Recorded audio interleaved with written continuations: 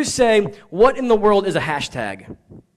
Be honest. It's fine. Okay, so we're all pretty caught up on hashtags. So social media at the end sometimes of a post, a hashtag is something you can just you can put in there and it kind of categorizes your post. So, hashtag running late. So you're running, today I got, spilled coffee on my pants, hashtag running late. And what you do is you can click on that hashtag and it brings to everybody else who had that hashtag. It kind of just, you can find all the related posts and things like that. So it's used a lot on social media, a lot of these different hashtags, and it's really these kind of the big idea that you're trying to pose for your post, what you're trying to say. You're trying to get noticed for things. You'll put, your hashtags. Click on the hashtag. What I've realized is, though, that real life a lot of times doesn't look exactly like social media. Who would agree with that? Everyone has their best on. Everyone looks perfect. And in that same thought, real life can't be summed up as easily in a simple hashtag. So we're kind of looking over some of the popular hashtags over these few weeks and just saying, hey, what does that look like in real life? What does that hashtag how does that play out? We're looking at the way different people use them. And this week we're looking at hashtag no filter. Anybody seen that on Facebook or Instagram or something like that? Hashtag no filter. Okay, so here's the kind of setup. On Snapchat and Instagram and all these, there's these things called filters. So you take a picture and then you can overlay different things on top of that picture to change the way the picture looks. And then if you're analog and you're like, I don't know about that digital, it actually existed before Facebook, but it was these little lenses that you would snap on the end of the camera. I know, weird, like physical things, but it would snap on and you would change the filter of what the color of the picture would look like, red, green, blue, whatever filter that you would put on there. And so now we have filters made through algorithms and all this kind of stuff on the digital format, but you can kind of change the way that a picture looks just by kind of simply clicking through a few buttons. We can make pictures look more interesting. You can make yourself look skinnier. You can make yourself look taller. You can make yourself look like a butterfly. I mean, you can do all kinds of stuff. Some weird filters on this. Instagram, Snapchat, all this. And I have a few examples. So here's the first one that I found during the presidential debate. Somebody, I guess, took a screenshot of the debate and added a little filter to it, I guess to make it more interesting. All right, so that's fun. Go to the next one. Yeah, so you have some that's like just changes from normal, makes you, I guess, look a little more polished, Go to the next one. And here's this beautiful sunset, and that they have some kind of like filter on. Don't do the last one yet. They put like a filter to make the sunset, I guess, look more beautiful. So you have these different filters in that you filtered the pictures through. But here's the funny thing. Now, I know this is going to shock you. It's a big deal, like you would never believe this, but people lie on Facebook. They don't always tell the truth on Instagram. Because there's this hashtag that's out. When you see something that's just especially beautiful, you just take a picture of it, just a raw picture, and say, this didn't even need anything added to. It's already so beautiful. Hashtag no filter. Well, people can be liars. And there are people out there, and I hope it's not you, because I'm gonna find out. People will take pictures. They'll upload it, and they'll put hashtag no filter, when in reality, there's a filter. Now, not a big deal if your integrity is worth a filter, but people are like, because when they're trying to change their reality, they want their reality to look better than what it really is. So, I look this good, hashtag no filter. Well, I found a website, and it's called filterfaker.com. So watch out. So you can download these photos if you think, nah, it's not that good, or they don't, sorry, but they didn't, that's a filter. And you want to upload it to this website, it'll tell you if there's a filter and what filter they used. So watch out. Because people will lie. Like this next photo here, that one is on that website. I mean, who would say a sunset is probably already beautiful in itself? God did a pretty good job with a sunset. It's like, but so they said, watching the sunset, hashtag no filter. I mean, that's already pretty great. There's a filter on it. Like, well, why even lie about that? Why would you lie? Because that was one on the front page of that website right now. It's like, and it says faker across it. It's like, and so they said no filter, but in reality, there actually is. Why do people do that? Why would people try to say there's no filter? There's another one that I saw, and it's of a lady, and I didn't want to show it because I didn't want to make fun of people, but she's all dolled up, and it said the real life Barbie doll. By the way, if someone else calls you a real life Barbie doll, that's okay. You call yourself a real life Barbie doll? A little cocky, but I'm just saying. So she took a picture of it, and then she said, real life Barbie doll, hashtag no filter. Like, let's just have a look. And it was on that website too, and it was showed all these filters that was added. It's like, because why do we do this? Why would we want to create a different reality? Because we want there to be this appearance that my reality is better than how I see that it actually is. And I think we all do it on some level. And not that it's always bad. I'm not saying if you take a picture and you put a filter on it and make it, sepia tone or black and white, that you're evil and going to hell. I'm not saying that. Okay? What I'm saying is that some people were so dissatisfied with their own reality that we try to filter in any way that we can to make it look a little bit better. But there's some good times. Think about it. Job interview. You're not going to talk about all the horrible things that you did. You're going to like, this is my best. I'm going to, look the best and be the best that I can. They ask you what's your greatest weakness, and my only weakness is that I can't really rein in all my strengths.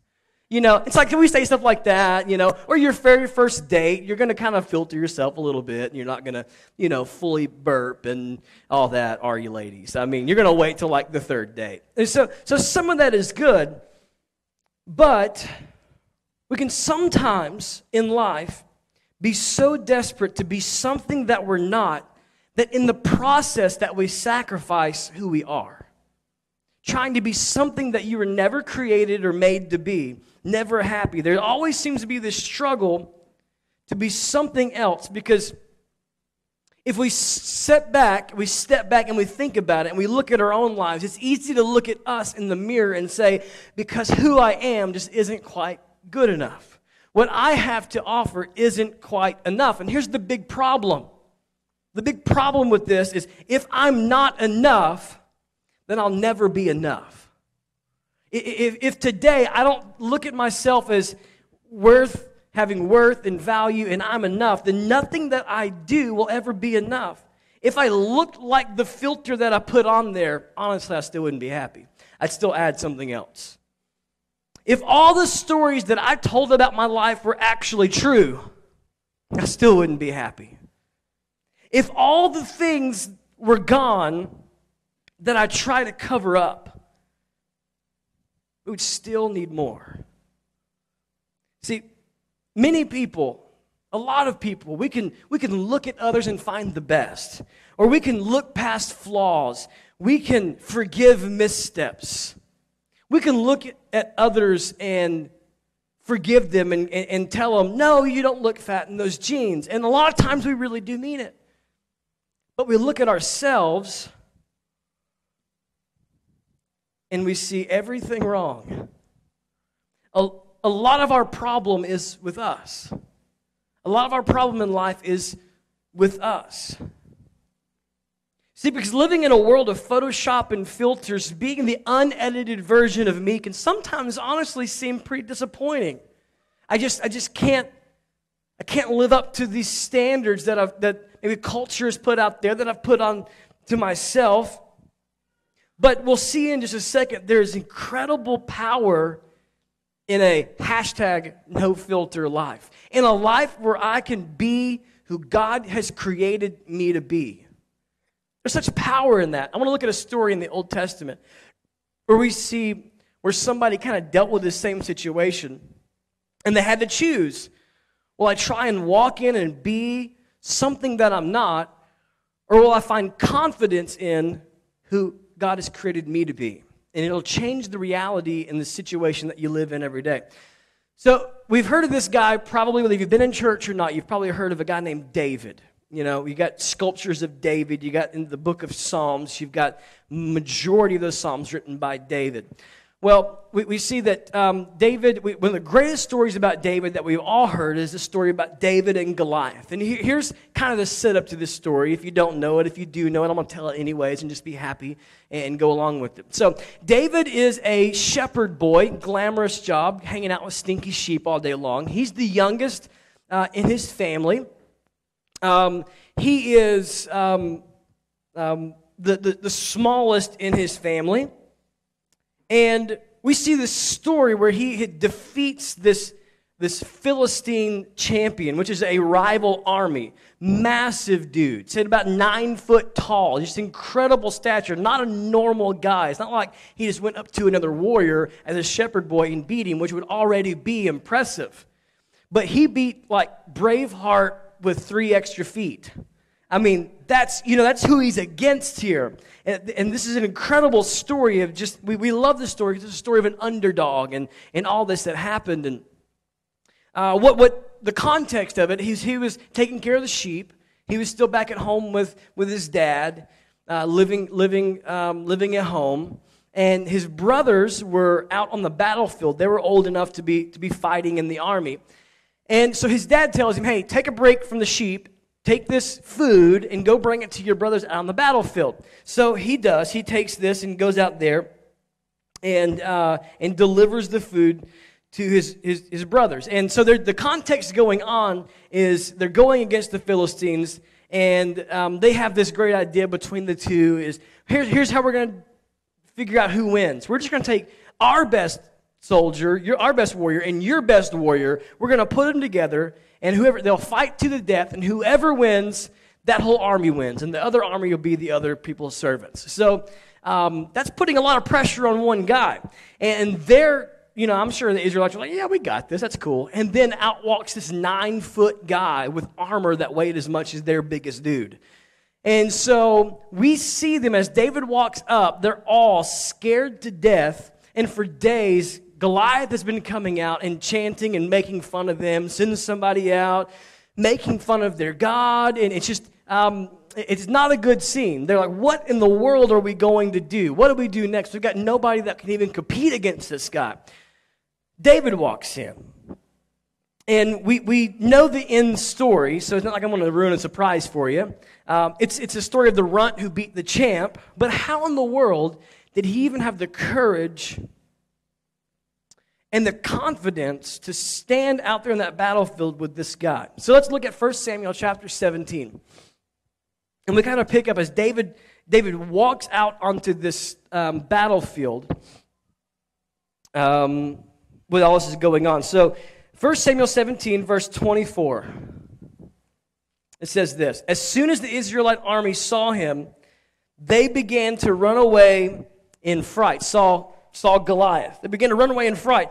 Have you seen this giant? The man asked. He comes out each day to defy Israel. The king has offered a huge reward to anyone who kills him. Okay, reward, I'm listening. He will give that man one of his daughters for a wife. All right, pretty good. And the man's entire family will be exempt from paying taxes. Woo! It's like, okay, this is getting a good reward. Still couldn't get anybody. Nobody would go out there. Because what's the point of all that if you're dead, right? David asked the soldiers that are standing nearby, what will a man get for killing the Philistine and ending this defiance of Israel? Who is this pagan Philistine anyways, that he's allowed to defy the armies of the living God? And these men gave David the same reply. They said, yes, that's the reward for killing him. He's thinking, all right, sounds pretty good. I take care of sheep all day. It's not bad. But when David's oldest brother, Eliab, heard David talking to the men, he was angry. He said, what are you doing around here anyways? He demanded. What about those few sheep you're supposed to be taking care of? I know about your pride and your deceit. You just wanted to see the battle.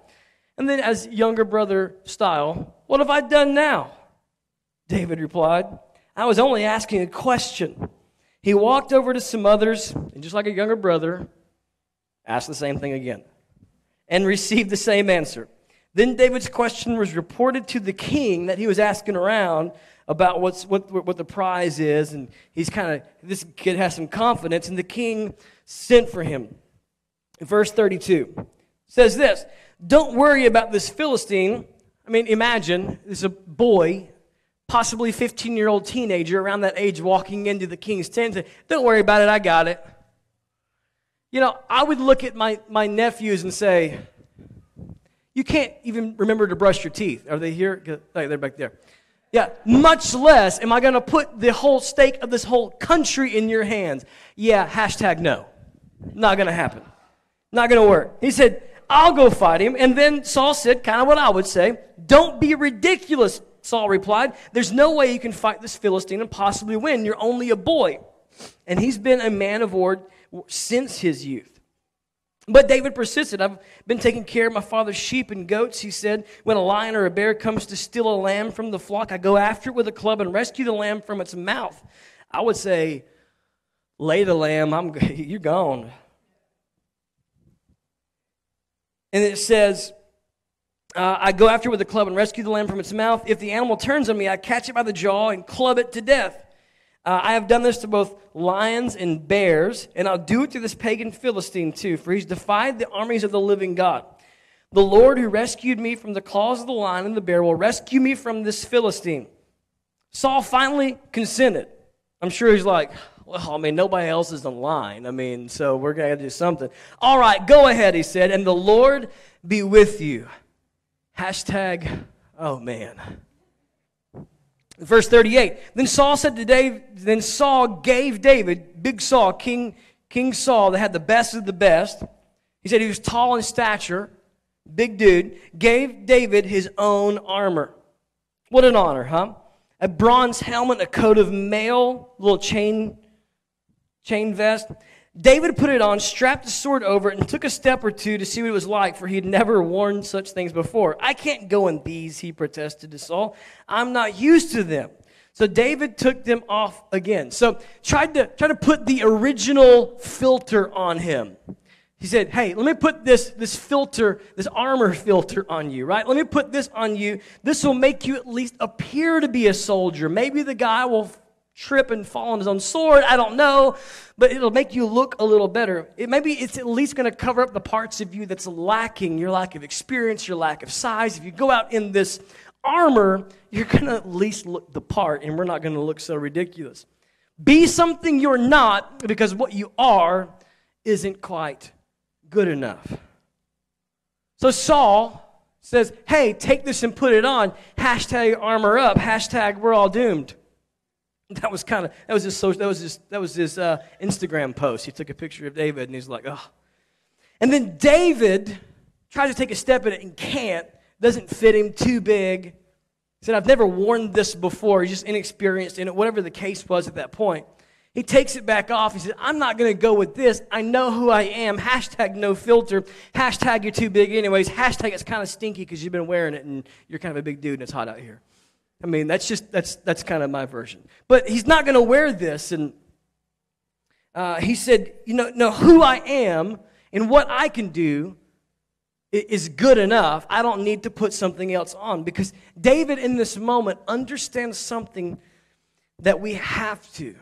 And as we live life, as we face troubles, as we face our own giants and we go through life, he realized something that we have to get this inside of us.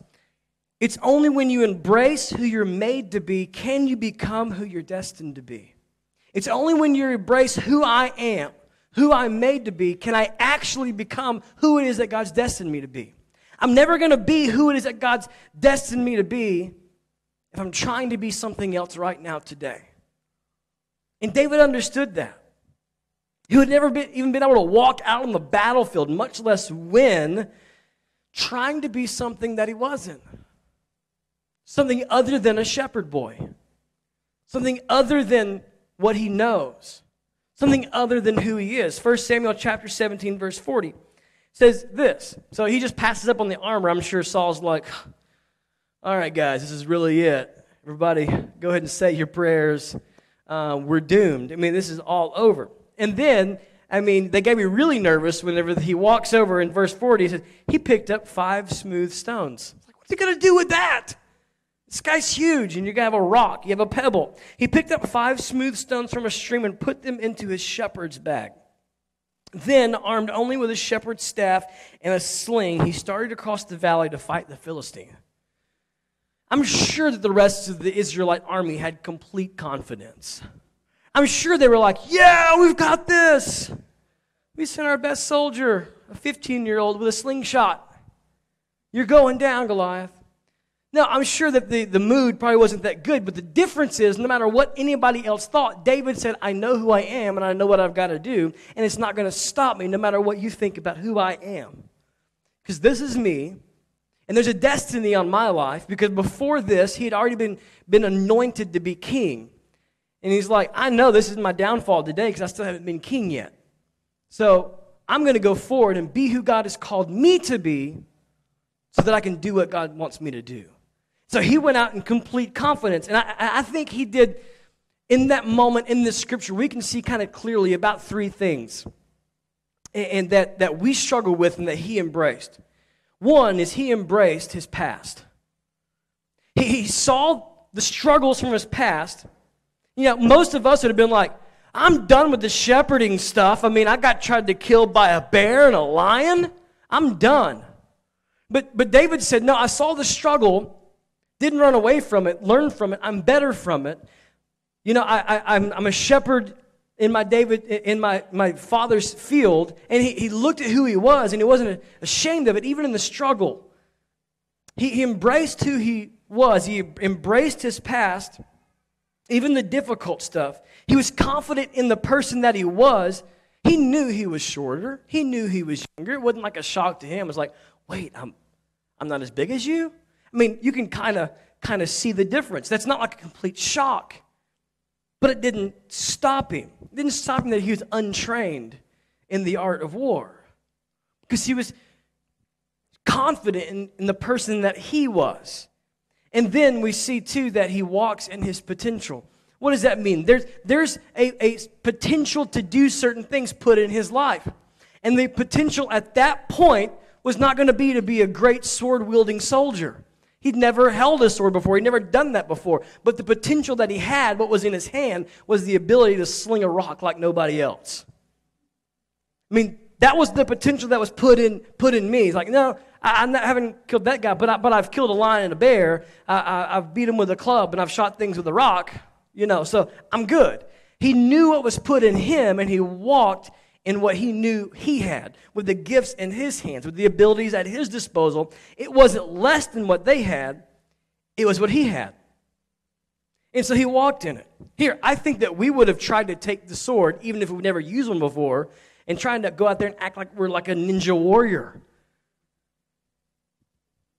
That would be me, because that was the socially acceptable. That's what it's supposed to look like, but he knew who he was. But it wasn't the soldier who was destined to beat Goliath, it was the shepherd boy. And if he would have tried to be the soldier, we wouldn't read the stories that we have today. Think about your own life and your own self in the context of how David responded. Think about your own life. How does your past affect you? Like today, as you look back over the past of your life, is it really a series of events that you're trying to cover up, not talk about, just trying to I just want to move past that?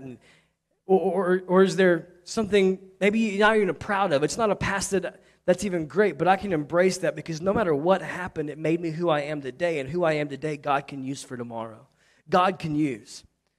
You got to come to a point where you can embrace even the tough stuff, because you realize that God is in all of it if we'll give it to Him. How do we respond to our past?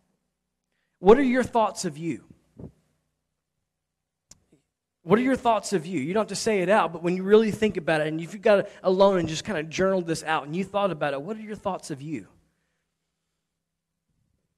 And sometimes those are very difficult. to come to grips with. My thoughts of me really aren't that great. But see, he embraced who he was. The good stuff that he thought, the bad stuff, all of it, the short, the tall, it was who he was, so he was confident in that. And what's put in your hands? Maybe you're like, I don't have as much money, I don't have this, I don't have that. We're always looking at what we don't have. We're living our life based on our don't instead of our do. We're basing our life off of our lack instead of our have. It's not like one day I'm going to strive to get that, and then whenever I get to be the good soldier, then I'll go fight the battle. No, David said, I see what I have right now, and that's what I need right here today. And he didn't see the lack. He saw exactly what he needed because God had already put it in his hands. See, one of my biggest doubts is being transparent. And this isn't something that I say every day or some kind of conscious thought that I have. But if I'm real honest about myself, one of my biggest doubts about God is that he didn't mess up on me. I can believe God for all kinds of stuff. I can believe God for your healing. I can believe God to start a church. But when you get really honest, I see me every day. I've got to say, God, I know you don't mess up, but did you mess up on me? I don't know if you've ever struggled with that thought before, or you've struggled with thinking, other people look better, they talk better, they're more intelligent, they have more stuff, they're born into different families. Did you really create me the way that you meant to? And that thought is completely false, but that's the first one that comes into my mind. Not doubt that God can do something for you, but doubt that he can really use me and do something in me. See, but we also see, as we're going to kind of finish up this thought here, but it wasn't David's great self-awareness that gave him the confidence and the strength to defeat the giant. He didn't just have a class on, behavioral modification, and then everything was different. There was something more. In 1 Samuel chapter 17, 41 through 47, we kind of see another part of the story here. It says, Goliath walked out toward David with his shield bearer ahead of him, sneering in contempt at this ruddy-faced boy. He said, Am I a dog, he roared at David, that you come at me with a stick? And he cursed David by the name of his gods. Come over here and I'll give your flesh to the birds and wild animals, Goliath yelled. At that point, I've used the bathroom a little bit, and I'm running away. I'm done. It's over. Because really, you got a 9-foot guy with a guy carrying his stuff, and then he's carrying a sword that weighs as much as me, and he's yelling threats. I'm done. But David replied to the Philistine. He had confidence. He said, you come at me with a sword, spear, and javelin, but I come to you in the name of the Lord of heaven's armies, the God of the armies of Israel whom you have defied. Today, here's a key verse that we have to see. Today, the Lord will conquer you, and I'll cut off your head. God's going to beat you, but I'm going to hold the sword at the end of the day. And then I will give... He really throwing some threats back. You don't mess with David. And then I will give the dead bodies of your men to the birds and wild animals, and the whole world will know that there is a God in Israel. And everyone who will assemble here will know that the Lord rescues his people, but not with sword and spear. This is the Lord's battle, and he will give you to us. David wouldn't put a filter on who he was. He wouldn't cover up and try to be something that he wasn't, because he embraced who he was because he knew the one who created him. See, here's what the Scripture says. The Scripture says that you are created in the image of something.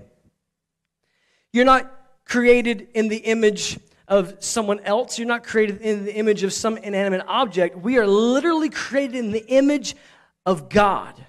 God himself, who created everything, created you. The mountains that we love, the sunset that's so beautiful that we can hashtag no filter, it wasn't created in his image. It was created by his hands, but not in his image. Us, the one thing that we see as the major flaw is the one thing that was created in the image of God Almighty. You are an image bearer for God. So David's real self-awareness was being aware of himself as being in the image of God. He could embrace his past. He could be confident in the person that he was. And he could walk out in his potential because he knows it's not about him anyways. That God created me and God doesn't mess up. Therefore, i.e., it's going to be okay. Hashtag we got this. Because hashtag God don't mess up. And believe it or not, I may be short, I may be ruddy, I may just take care of stinky sheep, I may not smell as good as you, but you know what? I may just know how to throw a stone, but God made me. Yeah, not the same way as you, and that's okay, because God's made me to do something that you were never created for.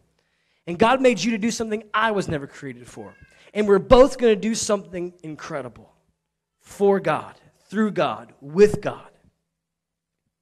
Who I am is simply a reflection. I mean, Paul says it like this in 1 Corinthians chapter 13, verse 12. He says, now, currently, today, as we're speaking, as this is being written, as we're in this room, we see things imperfectly, like puzzling reflections in a mirror. But then we will see everything with perfect clarity. Then, one day, whenever we're face to face with God, when we are with Him, all that I know now is partial and incomplete, but then I will know everything completely, just as God knows me completely. Who knows me completely? God. God knows me completely. Here's what's happened. The world that we live in, this sin-tainted world, creates a filter on the image of God that we see reflected back at us. So when we look at us, we don't see the clear filter. We don't see the clear person that we're created to be. We're seeing a distorted, imperfect image back. And because we don't see the image that God created coming back at us, we think that we have to do something to make up the difference and to be a better version of who we are, to be something else. I'm not saying don't ever strive to be more, but we're striving to be more at the cost and at the sake of not being you. Because we don't see ourselves clearly. Honestly, a boy with a rock's not that impressive. Honestly, if you look at my life, it's not that impressive. And if we look at yours, maybe you'll blow us all away. But maybe you think, I know everything in here. I'm not impressed with some of these things. But what did David do? And I think we know this because we can read the next verse right after 1 Corinthians 13:12. 1 Corinthians 13:13 says this. Right after he said, hey, God knows me completely. Right now I see everything imperfectly. He said, there's three things that's going to last forever. There's faith, there's hope, and there's love. The greatest of these is love. See, before David's confidence was tested, he was preparing himself daily. He was preparing himself every single day before the battle began. See, because of David's love for God, you can read in the book of Psalms, it's not like one day he just decided that I'm going to go out here and just say, God, you got this. Every single day we see pinned down where he's talking to God, where he's reflecting about God's goodness, where he's having God moments. He's experiencing God as he's walking the sheep, as he's fighting the lion. He's having God experiences and God moments, and he's looking for God in every single moment. And he's thanking God for the good, for the bad. And you can read through Psalms that even as a shepherd boy, he is dedicated to preparing himself to knowing who God is. The greatest three things that we've got to know that David walked in is faith, hope, and love. Because of his love for God, he had hope that God was molding something in his future just as he did in his past, and he had the faith to step out and to fight a giant. See, but a lot of us, if I were to ask you, are you confident in you? Would say no. And here's the real reason. We're not confident in us because ultimately we're not confident in him.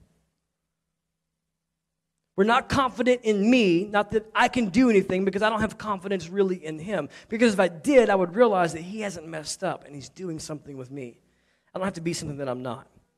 So the first thing that I want to ask you, and I want to create some clarity on, just like David did daily, he was experiencing the love of God every day. Are you experiencing God's love? And I'm not talking about some kind of euphoric, like, I just got goosebumps and I just got butterflies in my tummy because, God made me feel so good. I mean, yeah, there are those moments in God's presence where you do feel that emotional connection, but the love of God is so much bigger. God is himself love. God, because of love, sent his son Jesus to prepare a way for us to be with him. So love is so much more than just a fleeting feeling. To experience God is to experience his love. So I want to ask you, how many God experiences do you have in your life every week? Is Sunday morning it? And I want to say, if it's just Sundays, then you don't know God enough to have the confidence in him to see you reflected back. You don't know him enough. I want to create God experiences, God moments as often as I can. Because whenever I experience him, I'm experiencing his love. David wrote the Psalm so we can see clearly he did this all the time. And I don't know what it looks like for you. Maybe it's meditating on the scripture. Maybe it's listening to music. Maybe it's just reflecting on his goodness for a while. But how often do you pull back and you say, I'm going to create some God experiences, not just for his blessings. Here's the key. I don't just seek you, and I don't just say I love you because you've done something for me. That's not real love. I mean, if I just love my wife because of something that she did or could do or some ability she had, if that went away, so would my feelings for her. But there's something bigger. God, I need to experience you every day. Because the more that I experience him, the more there is my hope that he redeems my past, that he directs my future, and it gives me the faith to step out today. How many God experiences are you having? David didn't wait till the battle to figure out who he was. He had been preparing himself daily by spending time with the one who knew him completely. The more I experience him, the more that my hope redeems my past. Some of us were so struggling with our past. You need hope. Experienced through his love. David had a deep-rooted faith, hope, and love in him. So he was confident that God didn't mess up.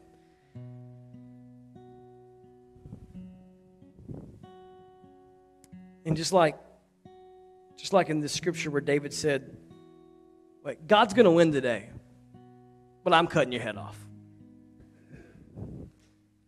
God wins, but he uses you. He uses me. And he, just like I'm fully confident he didn't mess up on you, just like I have full confidence that God has put certain things inside of you that he didn't put in me to only accomplish the destiny that he has for you, just that I'm so confident in that, I have to walk in my own confidence that God didn't mess up on me. And the only way that I can walk in that confidence is to know the one who knows me completely. Because then only then am I continually wiping off the junk that the world puts on the image that I see of myself. I'm not trying to be something that I'm not. I want to walk in who it is that I am. The last part of that scripture, if you stand up with me. The scripture only ends the way that we see it because David was just completely unfiltered before God. God, you have my past. You have my present. You have my future. Because I'm only who you've created me to be anyways. God wants you. Not just some version of you that you wish you were. Not something that maybe he wishes that you would be, then you can come to him. He wants you. 1 Samuel 17:48-51, it says, as Goliath moved closer to attack, David quickly ran to meet him, didn't back down. Reaching into his shepherd's bag and taking out a stone, he hurled it with his sling and hit the Philistine in the forehead. The stone sank in, and Goliath stumbled and fell face down on the ground. So David triumphed over the Philistine with only a sling and a stone, for he had no sword. Then David ran over and pulled Goliath's own sword. That's brutal, man. David used it to kill him and cut off his head. I mean, that shouldn't have happened this way. They should have lost. But it took one shepherd boy, confident in who he was, because he knew the one who created him. And it changed the entire outcome. I don't have to lie about hashtag no filter and be something that I'm not. Take a picture of me and try to get it in the right light and just look perfect. And then be like, that's how I always look. No. Sometimes I wake up with snot covering my face and my beard's crooked and all kind of ugly stuff. That's still who I am, and it's still who God uses. Even on my worst day, God still is best, and he still didn't mess up. Because, you know what? Hashtag, God doesn't mess up. This is who I am. Now, it's not the way that God wants to always leave me. But if I give this to God right now, he will create in me who I'm destined to be, not just who I'm trying to be. It's only when you embrace who he's made you to be that you can become who you're destined to be. Hashtag no filter. Let's pray. Father, I lift you up, God. God, and I repent, and I'm sorry for not being confident in the person that you created. Not walking out and living out what you've told me to do, because I don't have confidence in me, and I know in reality it's because I don't have confidence in you. So God, forgive me. Help me to see you more clearly. Help me to know what you're doing and you're working. But God, even if I don't see all the steps, God, I trust in you. God, so I believe you didn't mess up on me. God, and I pray for encouragement over people today, maybe that have lived their lives just so unsatisfied with who they are, trying to cover up or not be, or try to live in something that they're not. God, I pray that you just realize you didn't mess up on them. You've never messed up. You didn't start then. You have something for them, but only if unfiltered we come before you and just give you all of us. So God, this morning, I just say, take me, take my life. If your eyes are closed, I just want to ask you a question. One of them is, maybe you've never given your life to Jesus before. And I can tell you right there, if you don't know him, you really can't know the real you. And today, you just need to have a fresh start in him. It's as simple as a prayer away. Jesus did the hard work. He came to this earth. He lived, and he died all with us on his mind because he loves us. Because of love. To start experiencing that love, it's as simple as asking him to come into your life. If you say that's you and you want to say a simple prayer with me today, I'm not going to call you out or do anything weird. We'll do it all together. I just want to pray over you. If you'd slip your hand up and you say, I just need that fresh start today. All right. Next one is this. Maybe you just, your real issue in life, and maybe you hadn't thought about it a whole lot, but man, you just see your real issue is confidence that in you. You say, God, help me to see you more clearly so I can know that you didn't mess up on me. If you just need us to pray over you for that, would you slip your hand up? All right, I see a bunch of hands. Father, you know what we're going through. But God, also help us to walk in the confidence that you didn't mess up. God, there's such power in not trying to live a filtered life through something that we're not. And just walking in who we are with you. God, I pray for the people that put their hands up for salvation this morning. That God, as I'm praying right now, they'll begin to say their own simple words. Say, God, forgive me. I know you sent your son to die on a cross. I give my life to you. Make me new. And instantly, we're created new in your sight. We're on a new path. Father, I thank you for today. In Jesus' name, amen. Thank you so much for joining us for this week's sermon at City Church. We are passionate about seeing people lead full lives in Christ. and we truly hope that you've been impacted today by God's Word. If there's anything that we can do for you, or you would like to share with us what God has spoken to you today through this message, please email us at info@citychurchlufkin.com. Or for more information about who we are, visit us online at citychurchlufkin.com.